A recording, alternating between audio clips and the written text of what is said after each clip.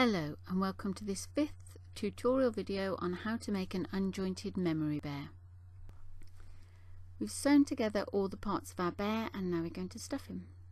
The unjointed memory bear has just one opening in the back and all of your stuffing is going to go in through that opening. Choose your stuffing carefully. You want something that's definitely fire retardant, especially if you're giving this to a child. I'm not going to add any weighting like plastic pellets, so I'm just going to start by adding a little bit of the stuffing to the bottom of each extremity, so a little bit into each foot to start off with. If you are going to add any weighting like plastic pellets, it's a good idea to add them to a little bag. You can make that either from the foot of an old pair of tights that you've filled with a little bit of plastic pellets and then tied shut with a bit of thread, and when you add that to the bottom of the bear to give him a bit of weight in his tummy, you can actually stitch it into position so that all of the plastic pellets don't fall down into the bottom of the feet. I'm adding to the extremities of the arms now, so to the bottom of the paws a little bit. And one of the reasons I've gone with this nice open fluffy stuffing is that you don't have to add too much weight. This is a very stretchy fabric that this memory bear is made from, and it would be very easy to overstuff and to make him hard and lumpy. So this nice fluffy open polyfiber makes him nice and squidgy. It's a technical term, squidgy. Now adding some to the top of the head, and then very importantly to the nose. Now that really does need a good push for that polyfiber to go right to the end so that it's quite nice and firm here at the end of the nose, because when we add the stitched nose we don't want that to crumple up. It's not going to be anything like as firm as your hard filled bears like the button jointed bear that we did with a quite heavyweight cotton. That was a very stiff and very hard stuffed bear, as are the mohair bears. This is much softer, but you still need to make sure you get that right into the end of the nose. Check the shape, make sure it's nice and even. Still need some stuffing here in the back of the head, so there's more to go in there. It's about 250 grams in total, and that's about 9 ounces I think. So make sure it's evenly spread out and there aren't any empty bits. I'm not going to be doing this to the kind of standard that I would do if it was a finished bear, because it takes a bit of time to make sure it's nice and evenly spread out, and I do want to show you all of the process. So just a bit into the tummy here, and then I'm going to go down into the bottom of the legs so we can see we're evenly spreading it out. Nice squishy bottom. Down into the legs now. And the top, where they kind of lift up above the jointing area, you want to make sure that's stuffed too. He definitely needs more down in the legs, and in his shoulders. He's going to need quite a bit in his shoulders yet. So take much more time than I am when you're doing this. There we go. A bit more in his tummy.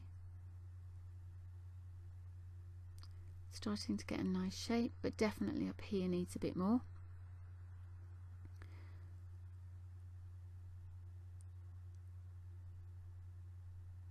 There we go. So get that nice, still floppy, nice and squishy, but a nice filled out shape. Now take a bit more time than I am here, and when that's completely done you're going to sew him shut, and we do that at this back portion here just using ladder stitch. Now I will add a tutorial for ladder stitch, and you close that up there. Now we're going to add the eyes to our bear, and I'm using these bobble head pins just to choose the positioning. You've got quite a nice curve there where the muzzle joins the forehead, so that's a nice natural point to start with. So I pop my bobble head pins in. This pattern has got stripes across it, this fabric, so it's quite a nice easy one to position with, but we'll turn it upside down, and the brain plays a bit of a trick with us when we see things the right way up, and it makes them look level. If you turn the bear upside down, you get a better idea. And if you're happy with the positioning on those eyes, I'm actually going to pull that bobblehead pin out a bit, go in a little bit lower down with my needle with my black embroidery thread or cotton pearl attached. I'm going to come out at the position that I'd marked with my bobblehead pin, lose the end of my thread in there, getting a bit of a knot, and then I'm going to just a little bit of sort of satin stitch, just a few stitches, starting off with a knot to secure it, and then just make a few stitches. I'm going over the seam,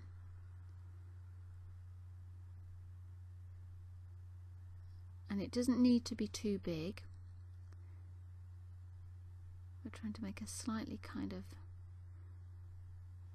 round shape by making my middle stitches a bit bigger, and then as I go out make them slightly smaller.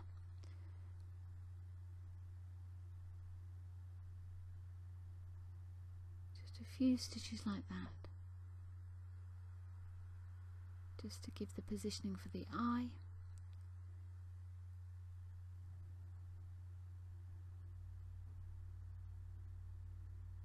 And then I'm going to go over the other way.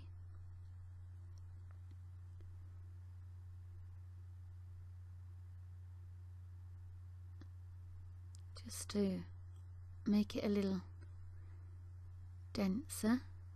Make sure there are no gaps between the stitches.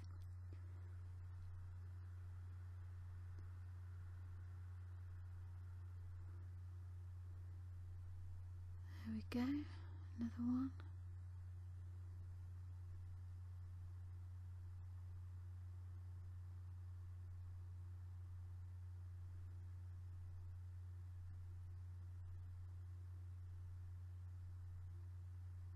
Okay, that's looking okay.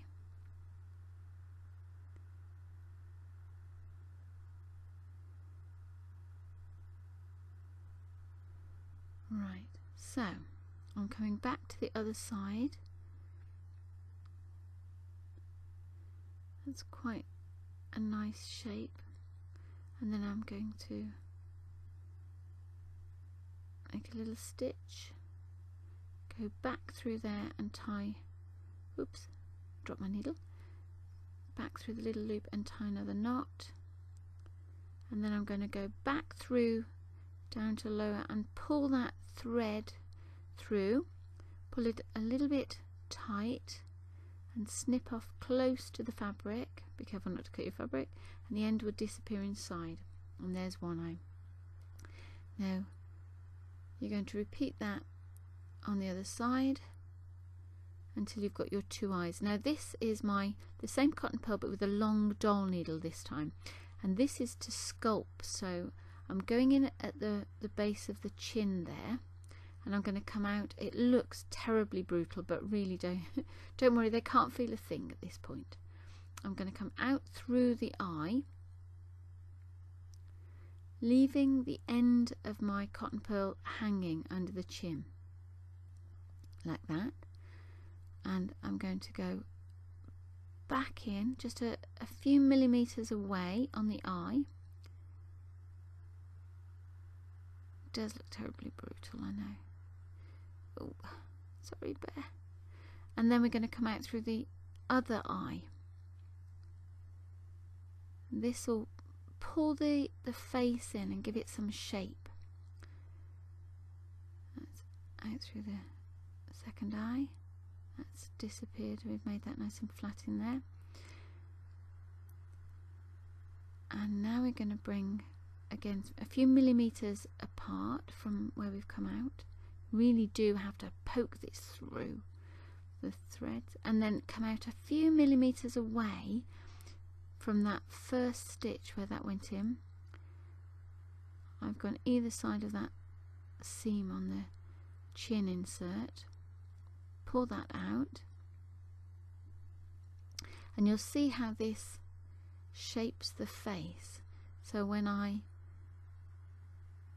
get my two ends of thread and pull them, it pulls the eyes in and it starts to give us some muzzle, so you need to pull that in. I've got a little bit sticking up there, I might have to tuck it in and pull that in, and that gives us a nice sculpted face shape.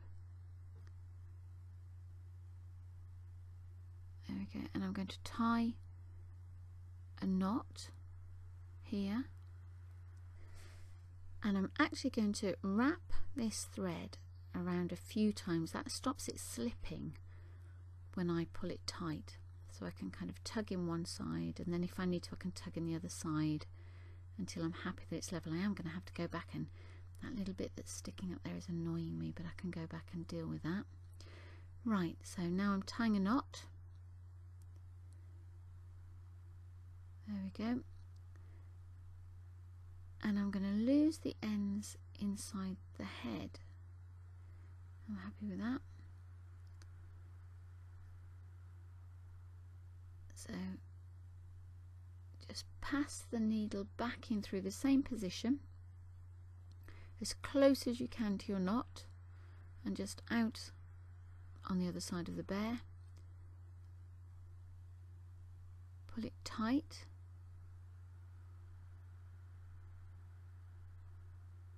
And then snip, and that end will disappear inside, and I'll do the same with the other thread.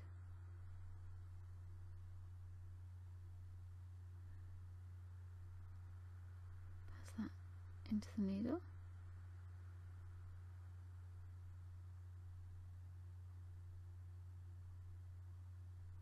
There we go. And then again back in close to that knot, all the way through the bear. Pull it nice and tight and snip. That's his eyes done. Lovely. And I'm just going to use the flat end of my needle to poke in that bit of thread that was annoying me on the eye. We're going to do his nose. Now I'm using 3 bobblehead pins to make the shape that I want for my bear's nose. Now it will kind of pull in a little, so go a bit bigger than you think you're going to need, and then use a piece of your black thread or whatever colour you're using. Of course it doesn't have to be black. Wrap it around the bottom and then the top 2 pins, and you'll start to get an idea of the shape of the nose, and you can see how that looks. Now, as I say, it's going to come out smaller than this on a soft filled bear like this, so give him a little extra nose, and then when you're happy with that shape, we're going to start to add the nose. So long doll needle with your embroidery thread goes in through the base of the chin again and up to a point in between these top 2 pins. It's quite clearly marked on my bear by this line that goes across.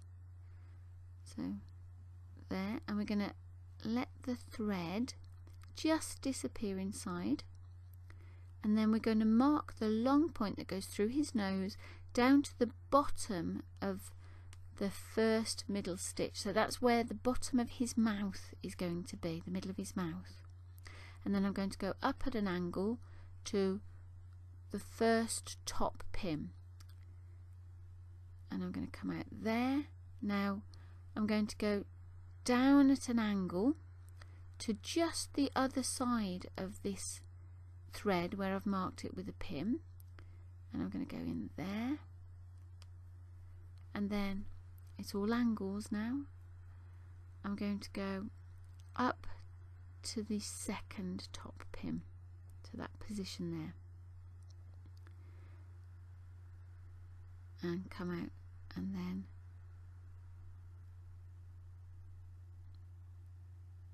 down again to make this sort of triangular shape at the bottom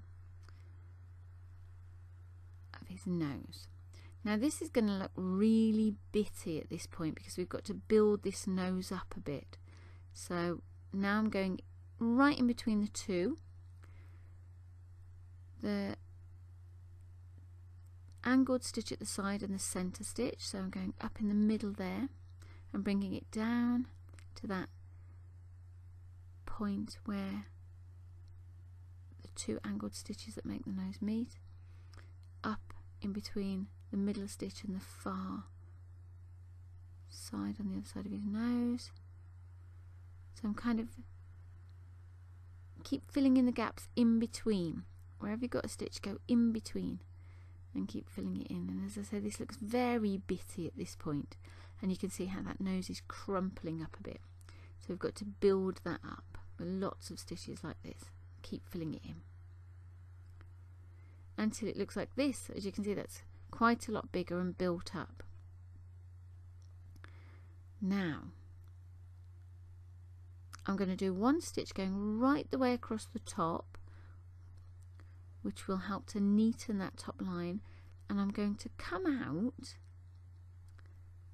at the point that will be the outside of his mouth, and we'll use the same idea of bobblehead pins to give us an idea of the shape there, how far out we want them to come. It's just one stitch either side, so it doesn't have to be bigger than it would be. So pull that out a little way, go right down to the outside of the mouth. It's lower than the bottom of our center stitch, so we're lower than the bottom of our center stitch. There we go, that's a nice neat line across the top. Tuck it under this central stitch through the middle of there without catching the fabric, and then we're going to go down to that outside stitch. Quite happy with that. Make sure it's the same length. So there's that bottom of that outside stitch marked with a pin,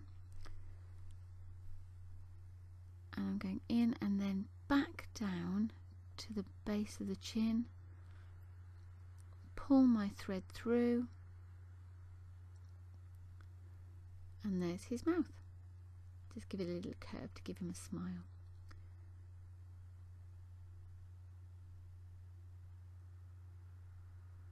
And I'm just going to give it a little stitch just to secure it, because I don't want, if we've got a little one, I don't want them pulling at that thread. So there we go, that's pulled through in a knot, and then take the needle all the way through again, pull it nice and tight and snip. There you go. And that's his smile done. Perfect. And just to show you how different these bears can be in different fabrics, the one on the left we made with our baby grow, the one on the right a pair of baby jeans, and a t-shirt with the detailing from the jeans just to make it extra special. There you go. That concludes our tutorial video. I hope it's been helpful. If it has, please subscribe. We'd love your feedback and a like. There are more videos coming soon.